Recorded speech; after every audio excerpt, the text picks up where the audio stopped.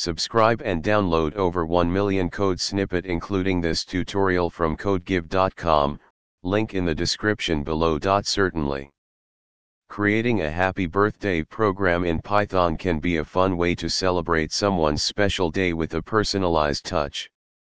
Below is an informative tutorial with a simple Python code example. Make sure you have Python installed on your system. You can download and install Python from the official Python website. Create a new Python script using your favorite code editor. You can use a simple text editor or a more advanced IDE like Visual Studio Code, PyCharm, or Thonny. Save the script as happy_birthday.py and run it using the command line or terminal.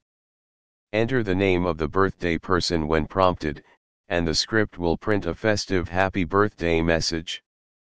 This simple Python script provides a basic example of creating a personalized happy birthday program. You can further customize and enhance the code by adding more features, such as additional decorations, music, or even creating a graphical user interface, GUI, for a more interactive experience.